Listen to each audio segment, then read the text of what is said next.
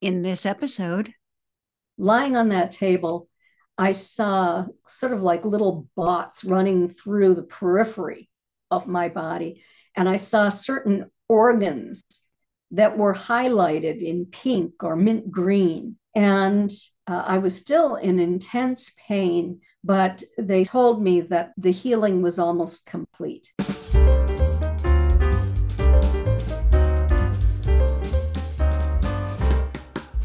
well, hello there. I'm Cool Gray, and this is Cool Gray in Studio A. Cool Gray has a cold today, so I'm doing my best Kathleen Turner impression for you. You'll have to bear with me, but I wanted to get this intro and outro recorded for you and get this episode right in front of your face because it's a great one today. We are on episode 17, so if you've been following along, welcome back. If this is your first time, you picked a good one. We're going to wrap season 2 with this episode today. My guest is Kathleen Marden, who is the niece of Betty and Barney Hill, who are the very first people in this country ever to report having been abducted by non-human entities, and the first case to ever be scientifically investigated in this country. So I've got a lot of information for you. I'm going to do things a little differently today. So we're going to start with a little mini pre-recorded summary of the story because Kathleen's told the story so many times. I wanted to spare her that. So I told it for you, and then we'll get right into the interview. So this will conclude season 2. I'm going to take a hiatus. We're actually going on vacation. We'll be gone for an entire month. So I'll be back with the next episode on the 22nd of June. And my guest then will be Shane Thrapp. We're going to talk about navigating the world with ADHD. So I hope you'll come back and join me for that. Also coming up in season 3, we have a lot of great things planned. We're going to talk to a neurologist who did a study on near-death experiences in children. I think that's going to be very fascinating. In fact, I know it because I've already recorded the episode. We're going to talk to actors and artists. We're going to talk to a gentleman who is an expert in addiction in adolescence, which probably resonates with some of you out there. And we got some more paranormal stuff coming. So I hope you come back beginning June 22nd. This is a great time, by the way, for you to catch up on what you've missed while I'm off cavorting on my vacation. You can go back and listen to some of the past 16 other episodes that you may have missed. They're all interesting conversations with interesting people on a wide variety of topics in hopes of stimulating deeper thought. So exercise your brain, people. In the meantime, let me introduce you to the story of Betty and Barney Hill, and then we'll meet my guest.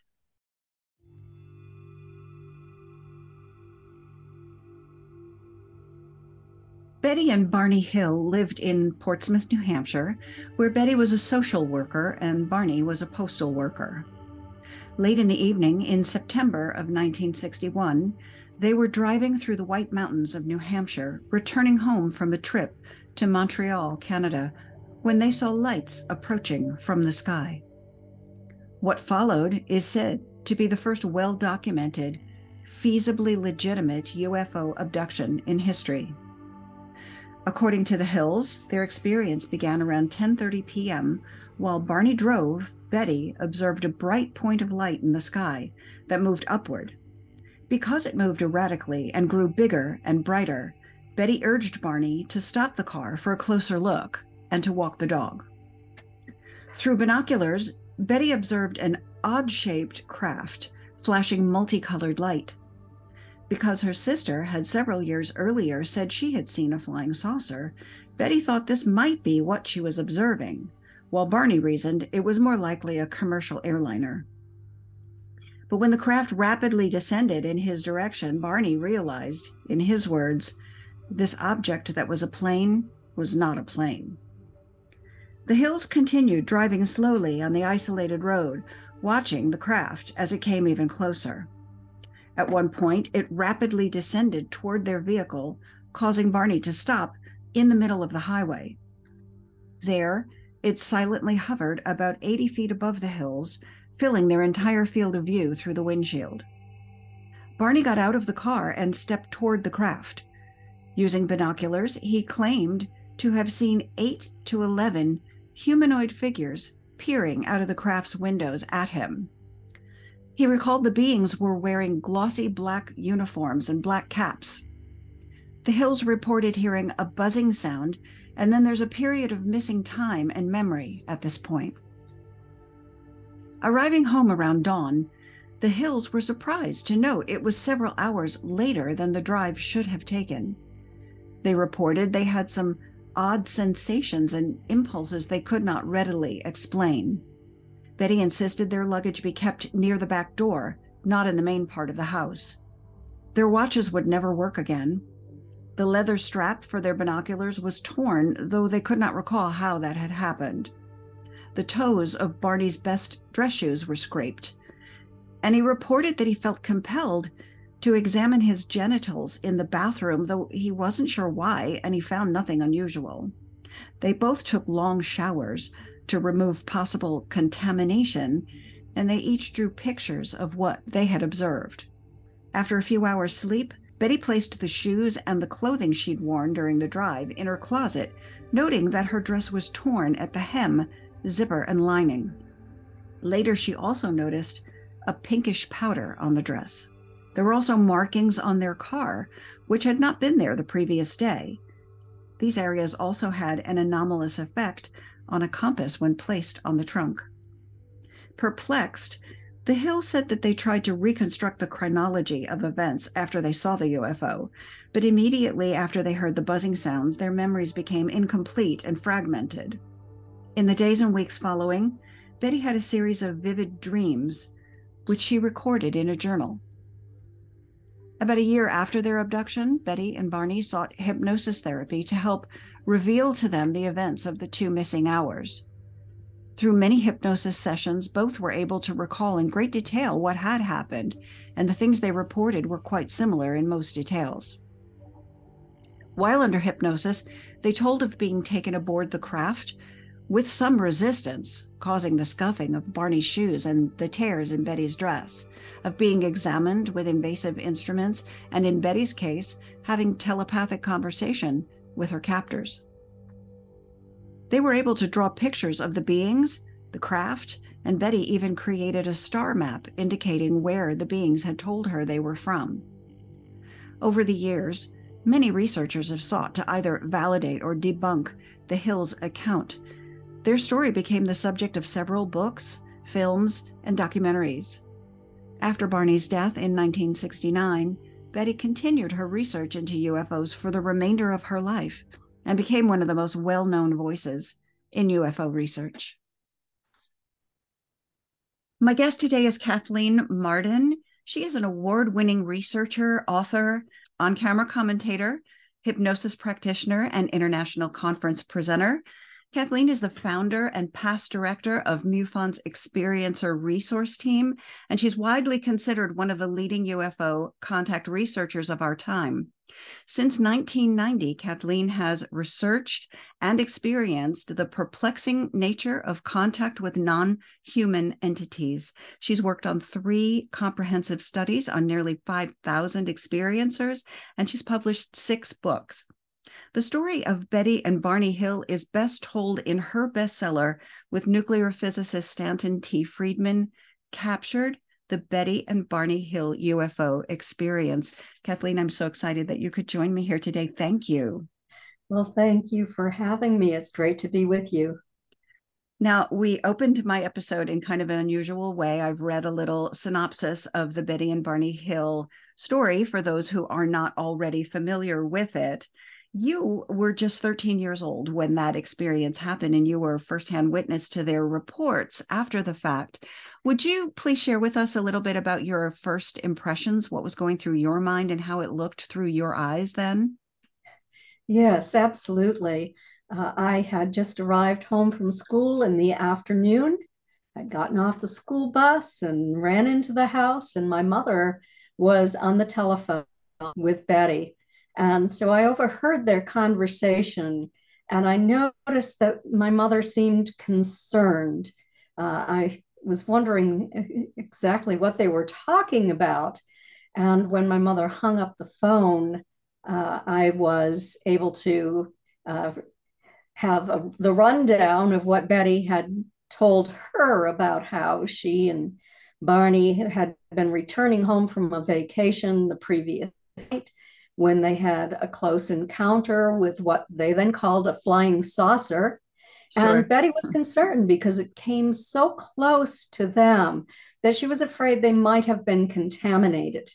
And she wanted my mother to speak with a neighbor of ours who was a physicist to ask him what they should do.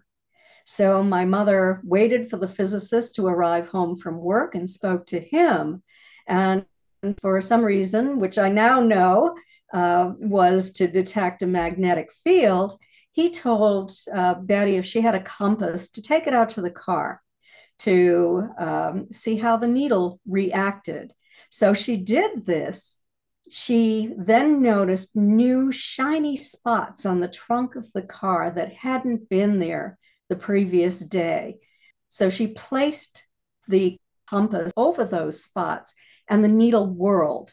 But when she moved the compass away, the needle dropped down. And this, by the way, was not near the engine, not near the battery. This was at the trunk of the car where there would not have been a magnetic field. How long after that experience, their sighting, did that take place? Was that the very next day? That was the day they arrived home. Mm-hmm. And who was there for that compass experiment, that little experiment? Did the physicist come over? Were you there, or was it just them following instruction? Initially, it was Betty and Barney and their upstairs tenants. But then within a couple of days, my family and I were there. And I saw those spots too. And I heard straight from Betty's mouth what had occurred. So what were you thinking as a 13-year-old with all of this activity and hullabaloo going on? Well, first of all, I had never heard of extraterrestrial visitation to our planet. And so this immediately generated curiosity in me. And I became very interested in astronomy. So my father bought a telescope for me, and we would go out nights and we would watch the sky. I was already interested in satellites, and my grandfather and my brother and I sometimes went out at night to look for satellites as well. So I was scientifically oriented and curious and a good student. Yeah, and I imagine because Betty and Barney really were the first, I want to say in this country, but from my reading, it might be in the world to ever report something like this. It wasn't. But they were the first known case and the first scientifically investigated case in the United States. So when this happened to them, we had no idea that it had happened to anyone else. Yeah, it was pretty groundbreaking. And they were not private about it. They started talking to, well, certainly first your mother and some, experts, but also wasn't there an interviewer, a military interviewer or someone who came and spent a good deal of time with them very shortly afterward to interview them? I thought I read something about that. Well, regarding privacy, Barney did not want anyone more reluctant. Yeah, he was. But Betty was curious. So my father's best friend, who was the chief of police in the small town of Newton, New Hampshire, advised Betty and Barney to report this to Pease Air Force Base. And being the good compliant citizens that they were, they did call and they made a report to Pease. They also spoke to family members, but we were sworn to secrecy. And then a few days. Sworn to secrecy by the military? By Betty and Barney. Oh, by them. Uh-huh. They didn't want, they were responsible people. Betty was a social worker for the state of New Hampshire. Barney worked for the post office. They were active in the civil rights movement, advocates for civil rights. They certainly did not want the public to have any knowledge of this. They never wanted this to be made public. They were willing to speak to people in the military, to UFO investigators. Betty did write a letter to the National Investigations Committee on Aerial Phenomena, a private organization, and she and Barney had a confidential investigation by Walter Webb, who was an astronomer at Hayden Planetarium and an investigator for Wow. NICAP. Yeah. So they weren't running to the media, certainly. No, absolutely My not. impression from reading your book, Captured, and also from other sources that I've been looking at with regard to this story, Barney seemed much more reluctant, not only to talk about his experience, but even to, in some cases, it seems even to face the truth of what he had experienced. And that seems to be what you just mentioned a moment ago, that Betty was more curious and more interested in seeking more deeper understanding of what they had been through. It seems that maybe Barney was hoping he could close his eyes and make it all go away. Was that your impression? During the encounter itself, Barney was a confirmed skeptic, and this caused him to go into a state of shock because he could not comprehend what his eyes were perceiving. So he would pull the binoculars down from his eyes and shake his head and put them back up, and it would still be there. And it was hovering only 100 feet overhead. And he was observing these non-human entities looking down at him.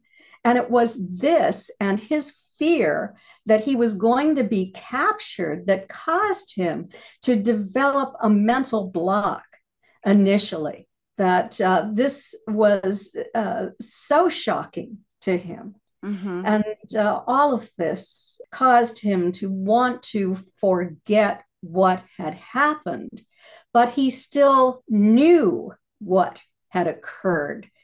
Most of what had occurred, in fact, according to the earliest reports that he and Betty made. So it was just his reluctance to speak of any of this. It was so distressing to Barney that he wanted to try to suppress it, to push it down, so he didn't have to face those memories. Sure. And I imagine there's a good swath of the population that might have the same or a very similar response. I think we're going to find out what we're made of in a moment like that. And we're either going to go that route or we're going to go the curiosity route if we're not maybe predisposed to, if we're more predisposed to curiosity than we are to fear. And so it seems that between the two of them, they had both of those bases covered. Kathleen, you might be able to correct something in the little synopsis that I've given in the beginning. My understanding was that when Betty and Barney first arrived home, they didn't recall the fullness of their experience. They recalled seeing the craft, seeing the beings, and then hearing a buzzing sound. And then there's a gap of memory and time for them that they didn't fill in until maybe a year or so later when they underwent the hypnosis sessions. Is that a correct chronology? Well, let me explain very briefly what did occur. Mm-hmm. Okay, so the craft hovered, it swooped down, it hovered 100 to 200 feet above their vehicle. Barney stopped the car in the middle of the highway, grabbed his binoculars, and stepped out of the car and looked up at the craft. As he was watching this, Betty was watching from her position in the passenger seat of the car. They saw a disc-shaped craft that was hovering silently in the air. Barney stepped away from the car, and when he did, the craft shifted to an adjacent field. This was a field where there was a little farmer's stand to sell apples. There were apple trees there. And so Barney walked to the edge of the field, and he was looking up at this craft that had now descended to maybe within 100 feet of him. And he could see figures looking back at him that were dressed in black, shiny uniforms. This was his conscious recall. He always remembered this. Betty did not see them. Her memory of these entities only came during hypnosis a couple of years later. Mm-hmm. Barney was incredibly fearful and startled by what he had observed. They had all been standing at a window looking down at him, but then all but one moved to what appeared to be a panel.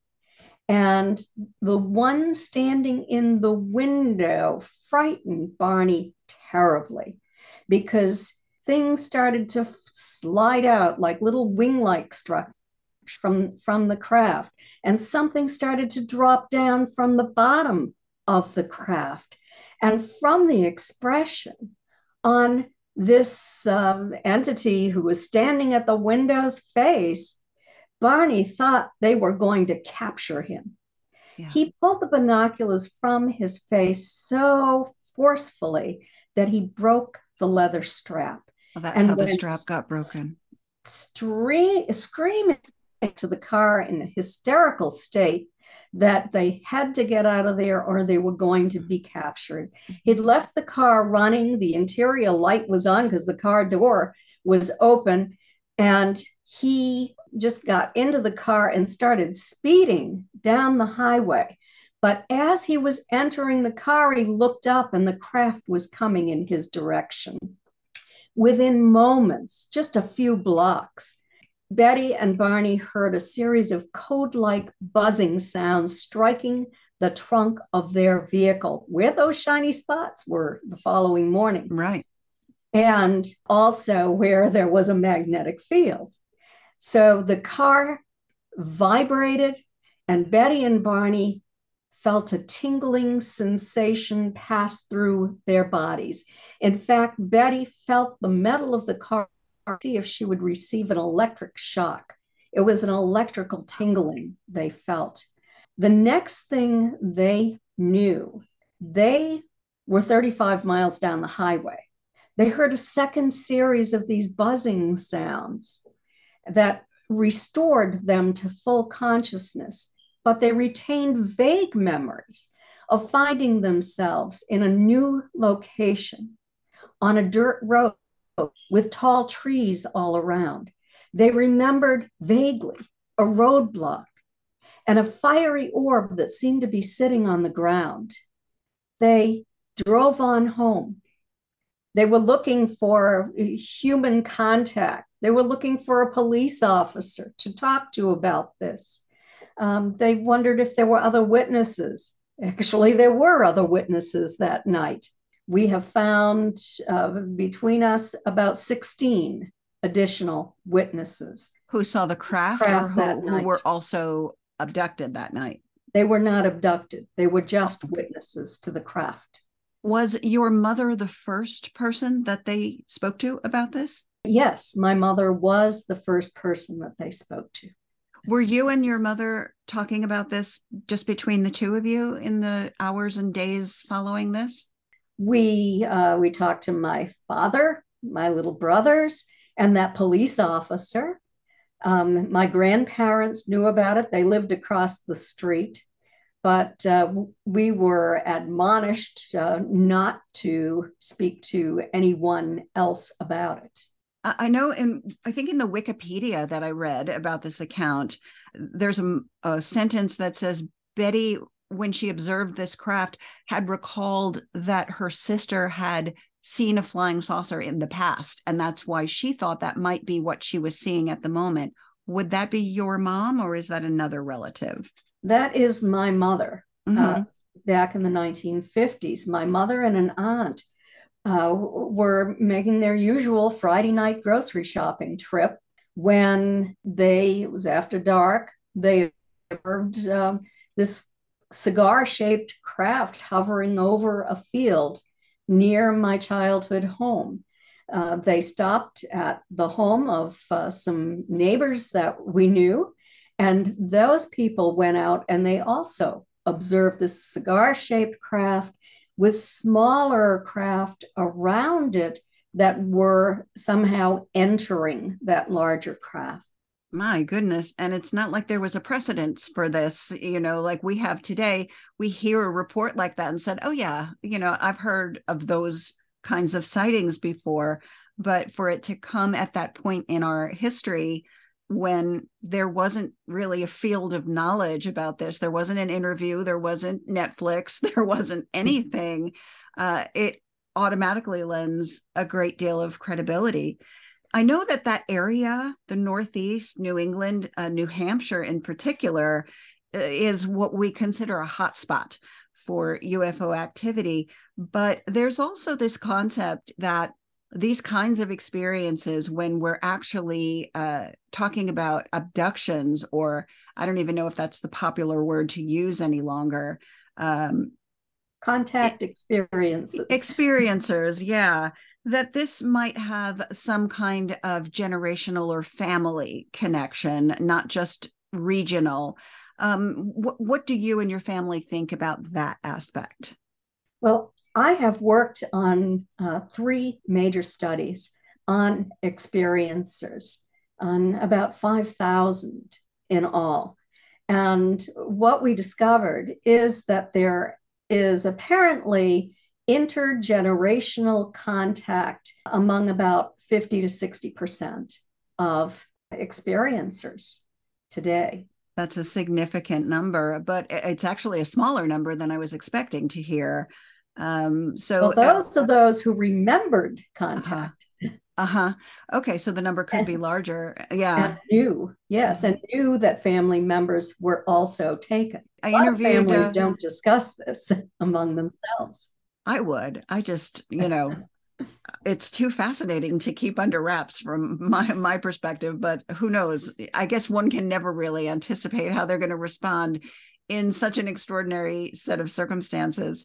I did interview Mike Stevens, who's also from that general area. And I believe, wasn't he the person who was responsible for actually having Betty and Barney commemorated with a plaque or a sign at was it at the location where the sighting occurred? Yes, Mike came up with the idea and he collected signatures petition that he submitted to the state of New Hampshire with my help. And then I worked with the state of New Hampshire because I was the researcher who had all of the information on Betty and Barney. I had to submit at least a couple of dozen documents indicating that this was in fact true, and also provide text for proposed plaque. And were you also personally involved in is it the University of New Hampshire that has the special collection and the exhibit with Betty's dress and all of those other amazing pieces of history? Were you involved in putting that collection together? I was. I am the trustee of Betty's estate. I had specific instructions from her to go through all of archival documents and materials and to selectively place certain things at the University of New Hampshire in a collection. So yes, I did that. Did she have an affiliation with that university, or did that just seem like the appropriate place for these artifacts? Betty was a graduate of the University of New Hampshire. That's where she earned her bachelor's degree. Okay. Entirely appropriate then that's where it should be. And that exhibit can still be seen today? It can be. It's at the Milne Archival Collections, or Special Collections, at the Diamond Library at the University of New Hampshire in Durham. And it's a very popular exhibit. No doubt.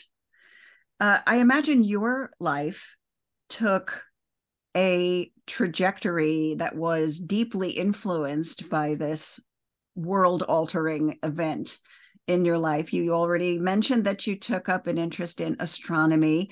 Where did you go educationally and professionally as you grew up and figured out what your life was going to look like? I had the unfortunate opportunity to observe the emotional impact that this event had, particularly on Barney, but also on Betty. And so I became extraordinarily interested in the field of clinical psychology and memory and cognition. And so I did not study, well, I studied psychology at the University of New Hampshire, but it was focused on, the department was focused on experimental. I was interested in clinical psych. So I ended up studying psychiatric social work and also social research. and social psychology. Those are the things that I really focused on, in addition to human genetics. Were you beginning the research into this field as early as that, as your educational years, or were you going into more standard clinical psychology and then branching into your UFO research after the fact, or was that just a continuing thread in your life? Well, it was sort of a combination. I did an internship at the university at the state psychiatric hospital where I worked with men who were inpatients there. And so, just the general population.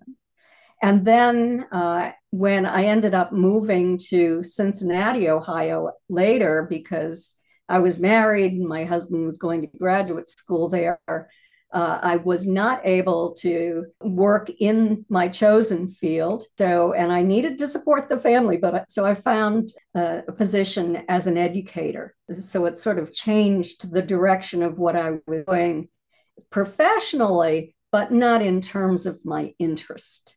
Sure. When did you become involved with the Mutual UFO Network? At what point?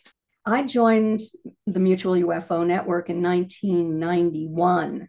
So quite a few years later. I was pretty much mainstream in what I had done, except for this intense interest in my aunt and uncle's case up to that point. And I had spoken with people like Dr. James Harder, who was one of the original investigators, who would visit Betty and hypnotize the family, and Dr. Alan Hynek, and with other investigators. Knew all of Betty's friends and what was going on in her life as well. But I wanted to join MUFON because I wanted to train to become a field investigator. I wanted to investigate that case myself. I'm a person who doesn't want to trust what somebody else has done because I'm sufficiently skeptical. Yeah. And I wanted to separate fact from fiction, the wheat from the chaff. I share that with you. That's part of what I'm trying to do here. I mean, I'm creating a podcast for other people to listen to, but I'm trying to wrap my own mind around this entire phenomenon as well. I don't think I'm taking it quite to the lengths that you have done. I wonder if anybody could, but I share that feeling of, you can tell me, but I would really like to figure it out for myself and research it for myself. So with MUFON, you actually founded and were directing the experiencer resource team. So you trained as a field investigator and then founded this program? Yes. After I trained as a field investigator, I was a state section director in New Hampshire, and then I went on to become the national MUFON's director of field investigator training. And then in 2011, MUFON asked me to create the experiencer. It was then the abduction research team, and it later became the experiencer resource team. I held that position for 10 years. What was behind the word abduction falling out of favor and it being replaced? I think contactee came before experiencer, and what's going on there with the nomenclature? Well, it was sort of a political correctness. There was an outcry from people who had been taken to craft that it was not an abduction, that they did not feel they had been kidnapped, they hadn't been harmed, that abduction was a loaded term. And I'm fine with people who have been abducted and feel traumatized by this and feel done against their will, and they were not willing to cooperate using that term. But we just decided to use the word experiencer. Dr. John Mack from Harvard University. Sure. I know John's work. Who studied this at length, had come up with the term experiencer sort of as a generic term. It captures everything. Defining someone as an abductor contactee. Experiencer covers all of those who had been in craft or in a non-human environment interacting with non-humans. Now, you remained close. I know that Barney passed away, sadly, young, but your relationship with Betty endured for the rest of her life. Yes. And that the two of you together were researching and continuing to ask the questions and try to answer as many of them as possible. Did Betty ever doubt her memory or have second thoughts about whether her experience was real, or was that just undeniable for her? For her, it was undeniable. There was all the conscious recall, there was the physical and circumstantial evidence, the missing time, the torn dress that had developed pink powdery coating on it. The tops of Barney's dress shoes were so deeply scraped that he had to buy new shoes. Their watches had stopped running and never ran again. The spots on the trunk. There was all that evidence. You couldn't deny that something had occurred. Sure. But Betty insisted that what she remembered occurred on that craft did in fact occur. Now, I had questions about that because I know that people can confabulate under hypnosis. Most of what is said under hypnosis is true. It is the person's perception of what has occurred to them, which may not be consistent with the objective truth entirely, but most often it is. It's only details that might be confabulated.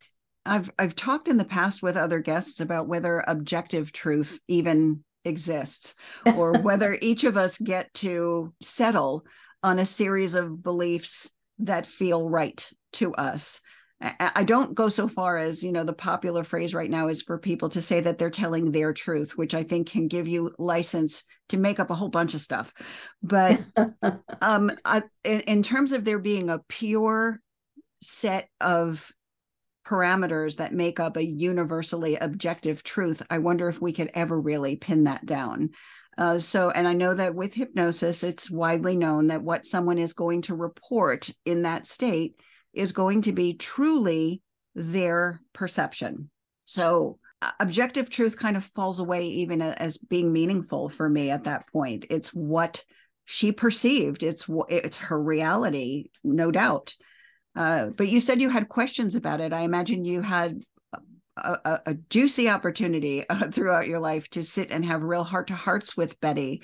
What was that like?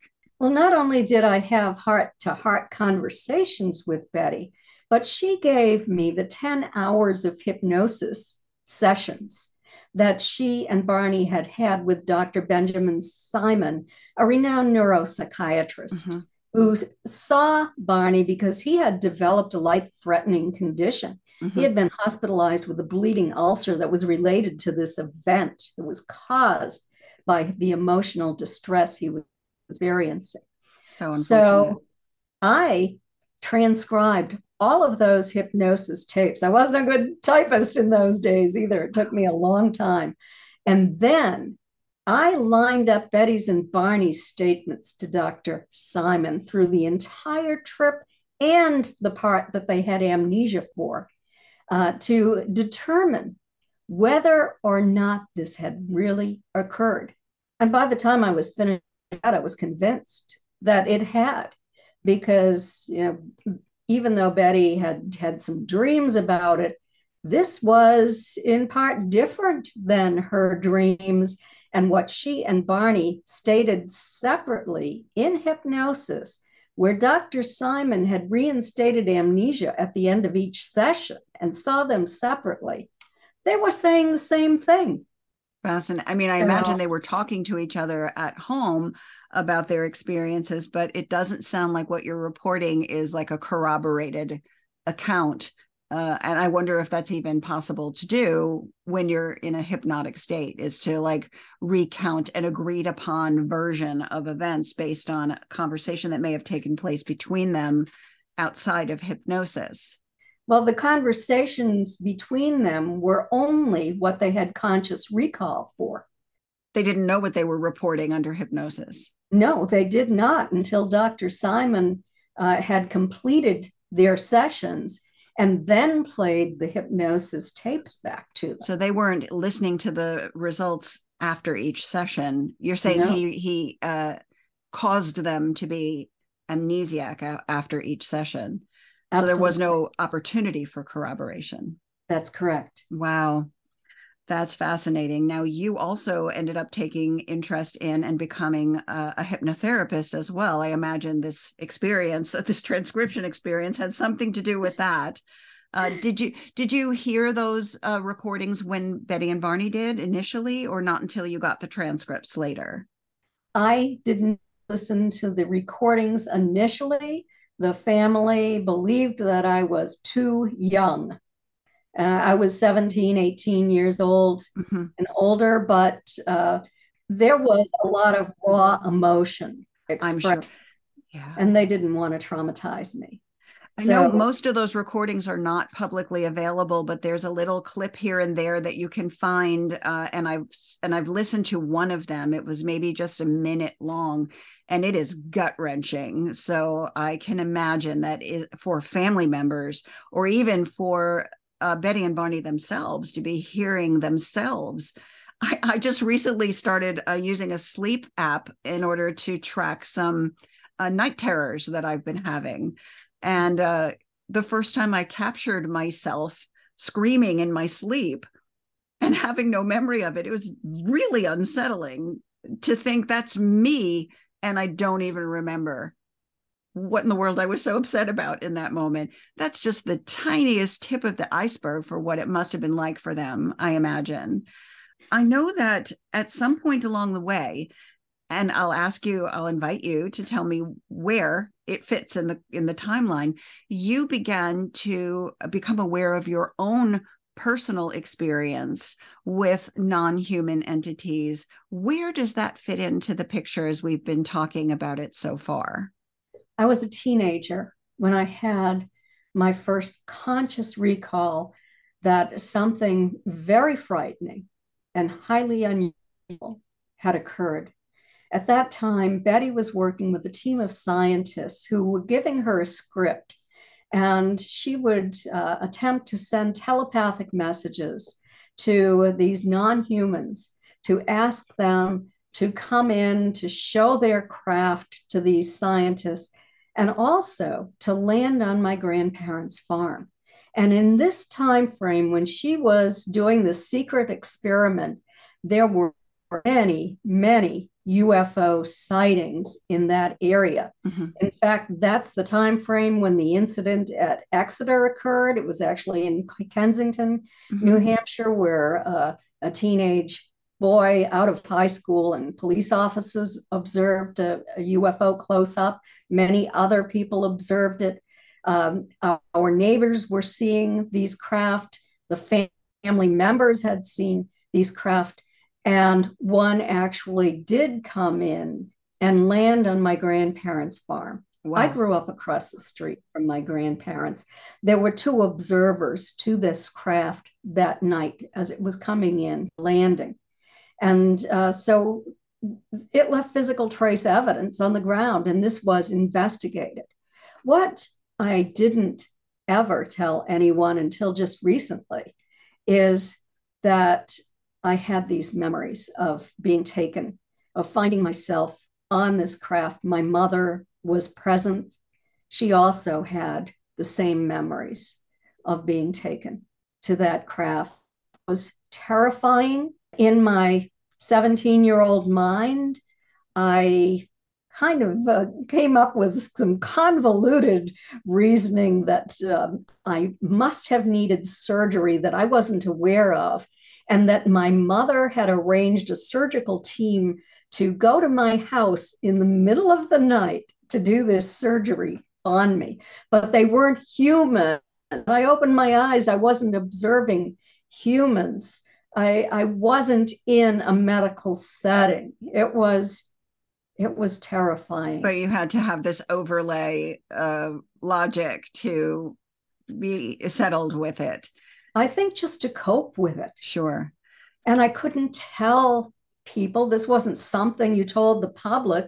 I Yeah. didn't want my life to be ruined. Yeah. And so, I just held on to this. My mother and I eventually uh, talked to Dr. James Harder, who was working with my Aunt Betty. He was the chief investigator for for APRO, another research investigation organization. At that time frame, he was a hypnotist, but he was a college professor of engineering. When did you talk about this first with your mother and discover that she shared the memory with you? Was it at the time or later? It wasn't the following day. Following day, I had areas of my body that were extraordinarily painful. I had not experienced that kind of pain before. In fact, I couldn't sit on a hard chair. I had to sit on a pillow. My mother was relatively unconcerned, which was unusual. It was like she knew something. Wow. And that's why I thought, oh, she had this done to me. I don't know why, but she had this done to me and she just didn't want to talk about it. But later, it was in the probably early to mid 1970s when we discussed all of this with Dr. Harder. I found out that my mother was an experiencer as well. Was this an isolated incident or was it something that happened more than once? It happened more than once. Do you have memory of more than one experience? Yes, I had partial recall of more than one experience with witnesses to the craft. I still wanted to be sufficiently skeptical and try to explain all of this away as being something else. But there was physical evidence. There were witnesses who saw the craft, and I just simply couldn't dismiss it. Does it still frighten you to think about today? When I go back during the earlier days, I can feel that fright, but I'm not frightened any longer. I've worked through all of it. It took years, but I worked through it. And I think it was all of the research in this field and the knowledge that I had obtained and the fact that I could step back and get a better perspective on what had occurred and having the opportunity to have conscious recall of interacting with these entities, of being told that I would not be harmed, that they loved me, of feeling this electrical tingling sensation in my own body, and knowing that they were only attempting to my vibrational frequency, that they were concerned about toxins, environmental toxins in my body that could have an impact on my health. They were really concerned about me and what living on this earth was doing to me. Were these the classically reported telepathic conversations that you had? They were telepathic. And were these the same entities that were described by Barney with the black uniforms? Yes, they were the same types of entities. And were they grays or were they some other form of entity? They were a race of grays. Wow. You're talking about the vast knowledge that you have gained over your lifetime with all of the amazing research that you have done, which honestly, I'm going to applaud you up and down because we need to understand it's no longer a question of, is this happening or is it not? It's really a question of thousands and thousands of people can't be having a mass hysteria event or, be delusional in exactly the same way. So clearly something is going on. And to have people without I'm just going to say political agenda to either reveal or conceal, just to have people who are after the truth, the Fox Mulder approach. I want to believe and I want to know the truth. I love that there are organizations like MUFON and people like you who are researching this in a very genuine and very thorough manner. I think it's important. And I would encourage people who have only a passing interest in this, especially because it's becoming so mainstream right now, to look into it a little more deeply, like read some of this research before making up your mind, or maybe even suspend making up your mind altogether, because honestly, I don't think all the facts are in yet. But what do you feel most comfortable with in terms of what the agenda is for these entities, or whether there is one agenda or whether there are multiple agendas based on races? What does your knowledge point to at this point? I will say that the majority of these non-human entities appear to be genuinely concerned about the preservation of life on our planet. They have told time and time again, experiencers, that they are here to guide and assist in our development, that they've been here for thousands and thousands of years, that they have more of a presence now and have had since we began to detonate nuclear weapons. Mm-hmm. I know that's a big part of this. Destructive impact of nuclear weapons. Mm-hmm. They're extraordinarily concerned about environmental collapse and about nuclear war and the impact that all of that could have on our planet. You know, we know that they have hovered over nuclear weapons silos, near nuclear weapons bases, right, and shut down, then taken the nuclear weapons offline. Yes, I've read about that. Have you heard of anybody reporting that these entities have made a claim that they are our creators or that they are us?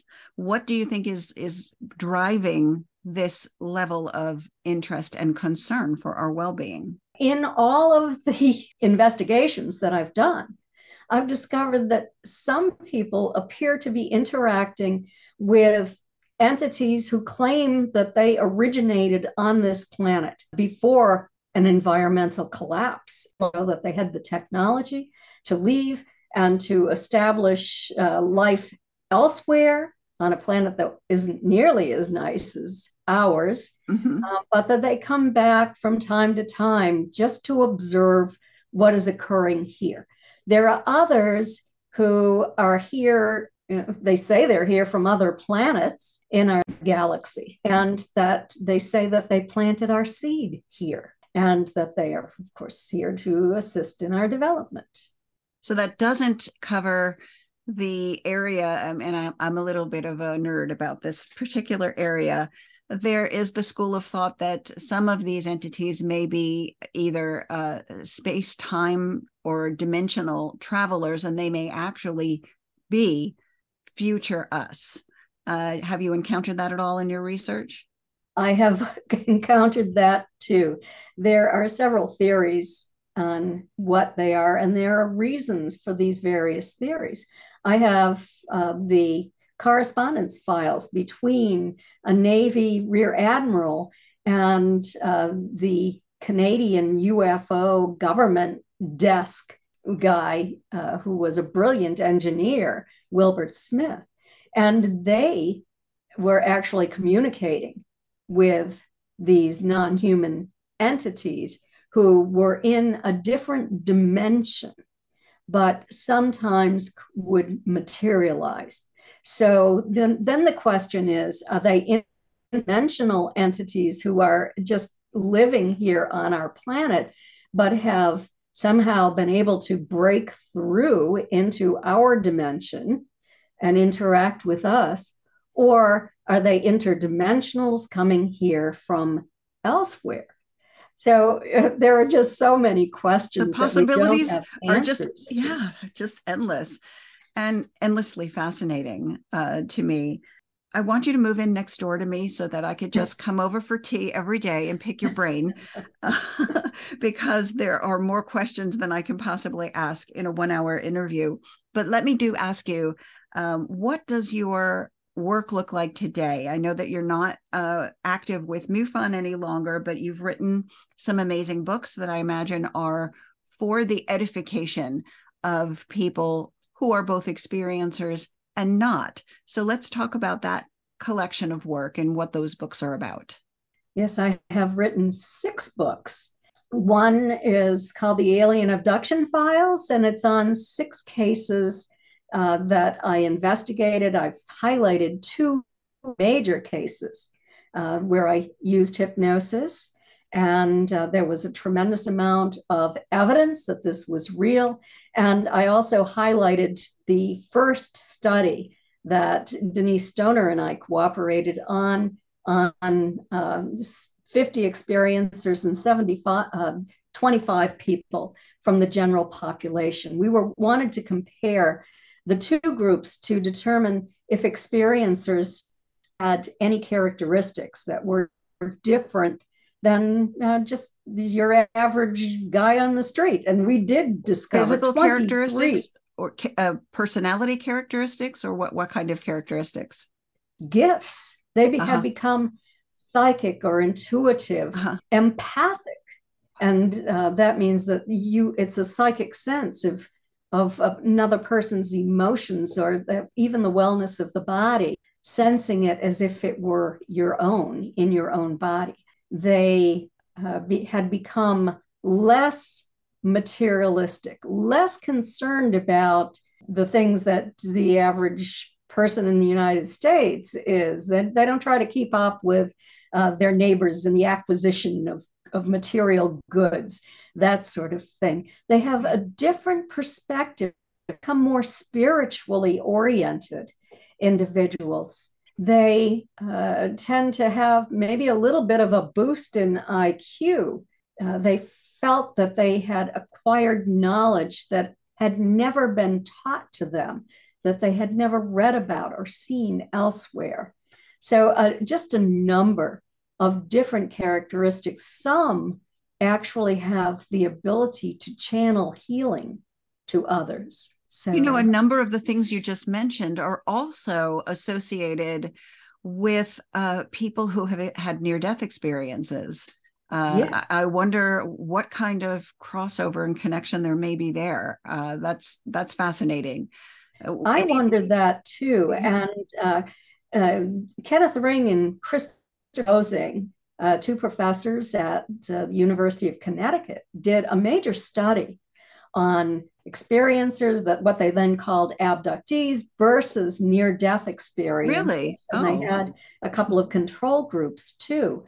And they discovered that the characteristics are nearly identical among neardeath experiencers and experiences of contact.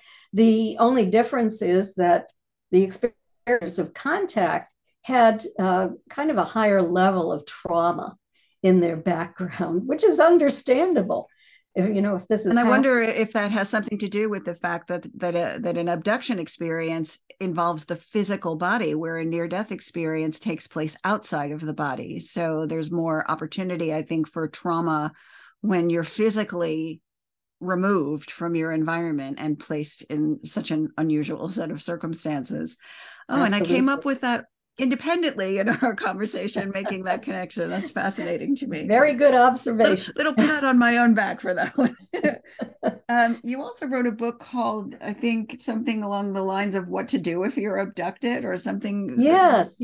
Extraterrestrial contact. What to do when you've been abducted. And it's a comprehensive guide for experiencers, for psychotherapists, and hypnotherapists, and also for members of the general population who just want to know more about this. I wrote about some of my different types of cases and the best cases. Also, psychotherapist Madeline Tobias joined me to write about the processing that we go through as we move from experiencing trauma and fear to integrating all of this into our conscious recall. And also a brilliant woman, Ann Castle, who has a background in psychology, but is also a gifted psychic. And Denise Stoner, who is an experiencer, a lifelong. I believe she's my local MUFON director. I'm in Florida. Yeah. Yes, she is. And she's also the current assistant director of MUFON's experiencer resource team. Well, that'll be my next purchase, that book. I can tell you that right now. My latest book is Forbidden Knowledge, a personal journey from alien abduction to spiritual transformation. Oh, that's a wonderful segue. There's when I read your bio at the beginning of this interview, I had edited it down from the information that you sent me, and I omitted a compelling statement that you made in the bio that I just didn't include for brevity's sake here, where you said, I'll just read the sentence to you.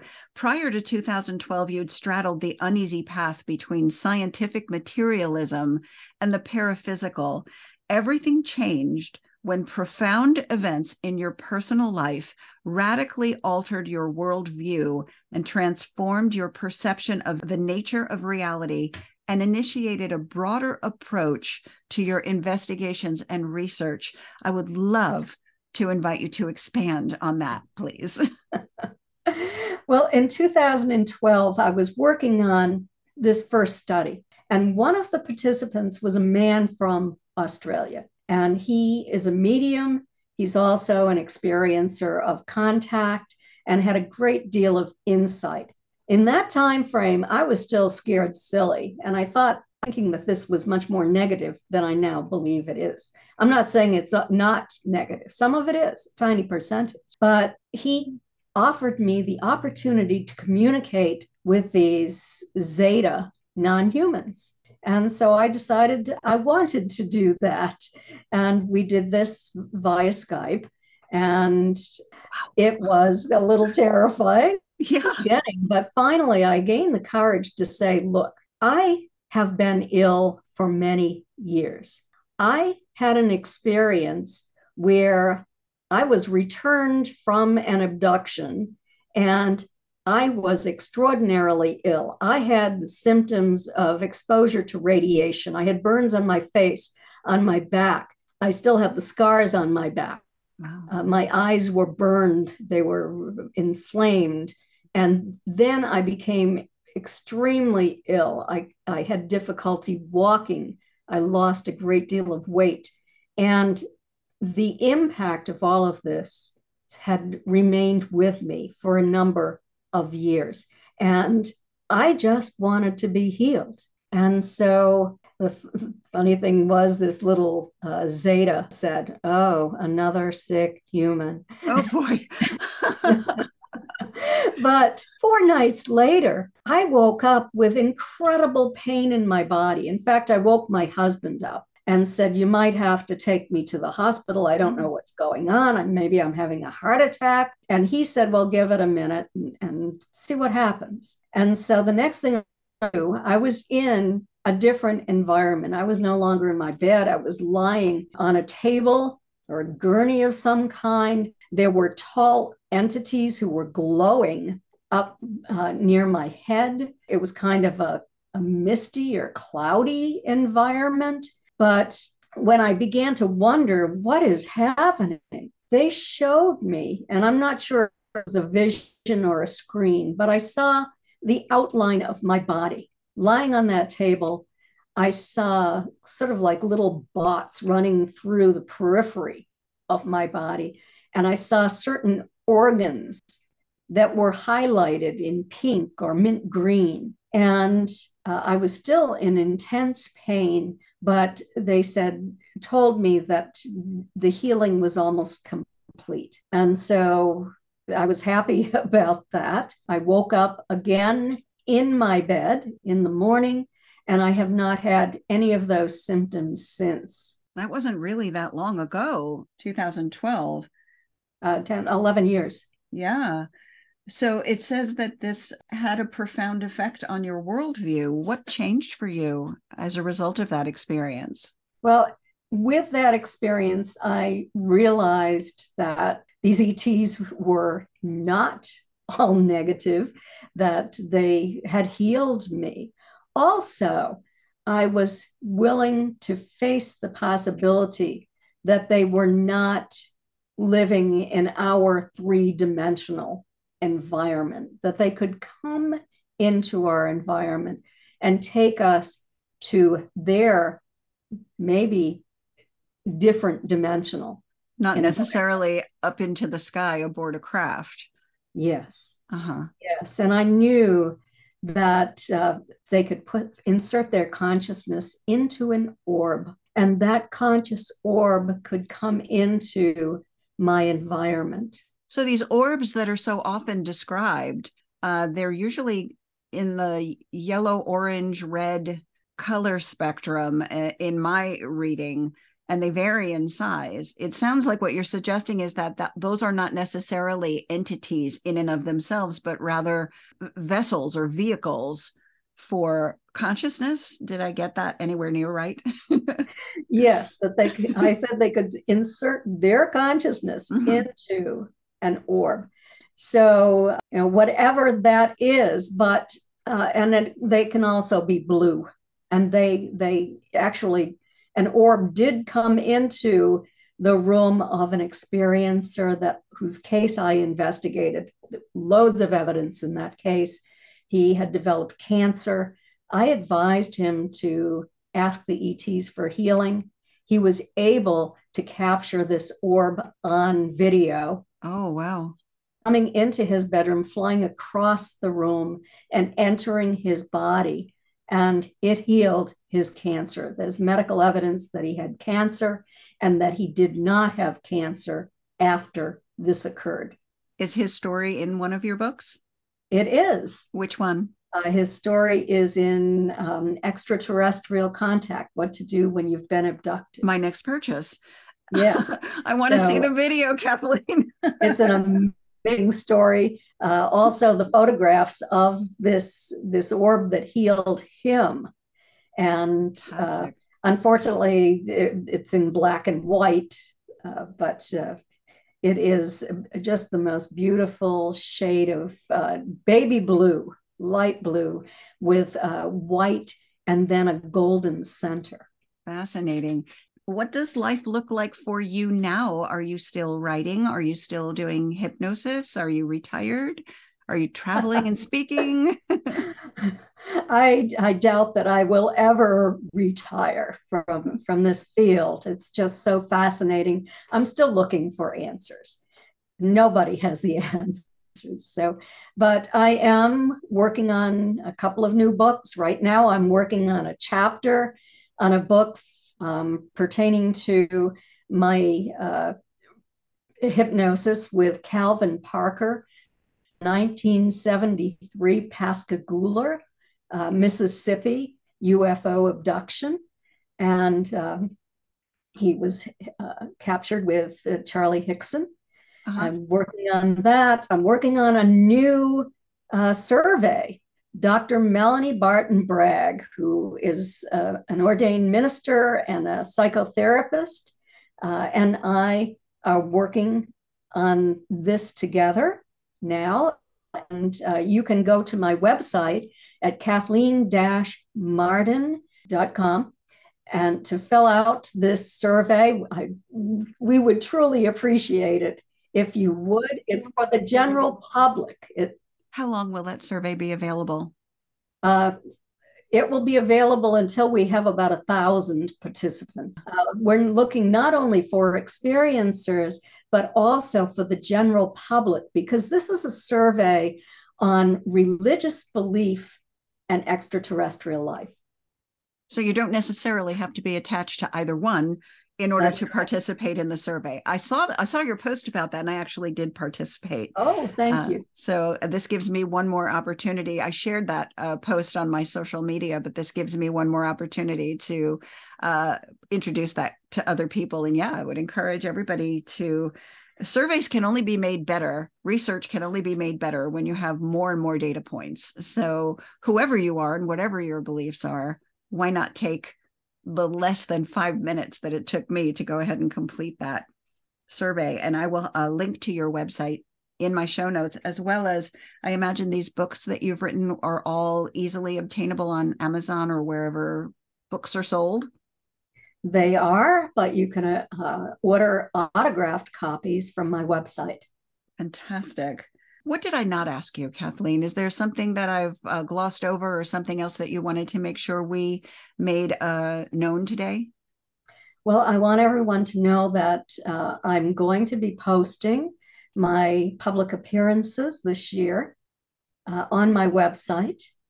And so if you're interested in seeing me at a UFO conference, attending one of my lectures, you'll be able to see that on my website as soon as they're posted. I want to thank you for spending this time with me, entertaining my questions, the silly ones and the serious ones, and for just being utterly delightful to talk with. I've known about you and I've seen other interviews with you and I've read your book. And so to have this chance to have a one-on-one conversation and to hear you tell your story while looking me right in the eye is a very special thing. So I'm very grateful. I hope we have an opportunity to meet at some point in the future as well. Well, thank you so much. And no question is silly. It was a great pleasure and a great honor to speak with Kathleen today. And I hope that you enjoyed the conversation as much as I did. My closing thought today, I couldn't think of a better way to close an episode like this than to invoke the spirit of David Bowie. So it's going to be a song lyric today. I'm sure you're all going to remember this one. There's a starman waiting in the sky. He'd like to come and meet us, but he thinks he'd blow our minds. There's a starman waiting in the sky. He's told us not to blow it because he knows it's all worthwhile. And on that note, I'm going to say thanks for listening. Come on back, and I will see you next time. Cool Gray in Studio A is a fine-tuned services production. It exists for entertainment purposes and is not intended to be used as a sole source of information or advice on any subject. Find and follow this podcast at coolgraystudios.com.